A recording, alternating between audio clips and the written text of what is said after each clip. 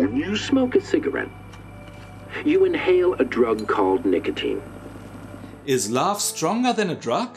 And even so, how far would you go in the name of love?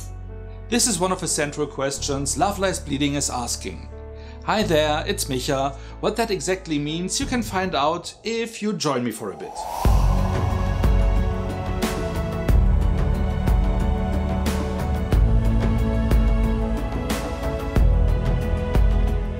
It's the late 80s when we meet Lou, who manages the local gym in a small town community. Yep. When Jackie, a bodybuilder on her way to a tournament, walks in one day, the two women instantly fall in love with each other.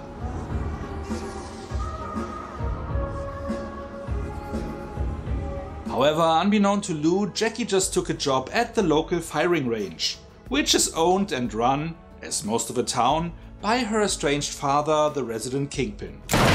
The fact that Jackie previously slept with Lou's brother-in-law to get the job also doesn't help things, especially since Lou hates the guy for beating up her sister quite regularly. When her sister soon after wakes up in a hospital bed, Lou wants that jerk to die. And he does, but that is just the beginning. This A24 production is, as we grow to expect, very well filmed and acted.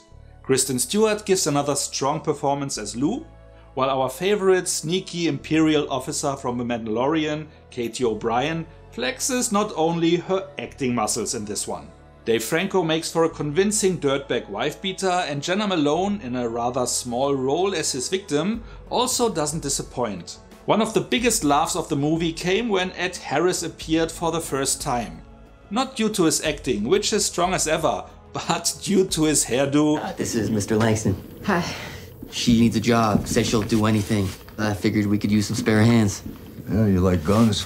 You gotta love the 80s. The movie offers some solid twists and turns, all embedded around the question how far you would go in the name of love, which here is compared to an addiction. When Jackie first arrives, Lou hands her some steroids. Ta-da. Are these yours? Yeah. How am I doing? I can't afford them. As almost everyone in the gym uses those. The guys who order them in bulk from like Germany or Romania, they're fucking everywhere. As Jackie's muscles grow, so does her love for Lou. And as much as the drug starts to influence her sense of reality and behavior, so are her feelings for her lover, which made her do things she, likely, would otherwise never have done. We also see though if love is enough to keep you from hurting someone you love, be it due to missing impulse control or just to save your own skin. Much of the movie is wrapped around those metaphorical questions, and some of them actually influence the visuals on screen, as there are some moments that are totally meta, and it will be up to you as the viewer to decide if you take them at face value or not.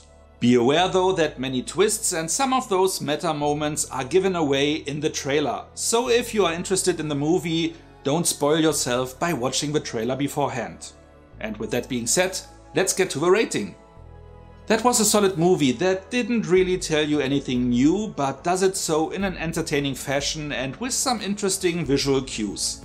The acting is strong and the story appealing and mostly consistent, besides the meta moments, which is by design. The only thing that didn't really make much sense to me was the bully being able to beat up his wife without prior consequences or even fear of those, as the battered woman is the daughter of the local crime boss. I would have expected the father to look out for his daughter and smack some respect into that little jerk, but who knows why people act as they do. So just a minor issue. I'm rating this one with 7.5 out of 10 points, placing it halfway between a good and a really great movie. Mega fans of one of the actors would likely score it even higher, while people who don't embrace LGBTQ+ topics would likely score it lower. What about you? Are you a fan of movies that take place in the 80s? What is your take on meta elements finding their way onto screen? Does that bother you, or are you happy to decide what to take at face value? Whatever you like to share, let me know in the comments. And if you enjoyed this video, feel free to like, share or subscribe. So much for now, see you next time and thanks for watching. Jackie just took a job at the local firing range, which is range. The fact that Jackie previously... The fact that and Jenna Malone in a rather small role in this as his victim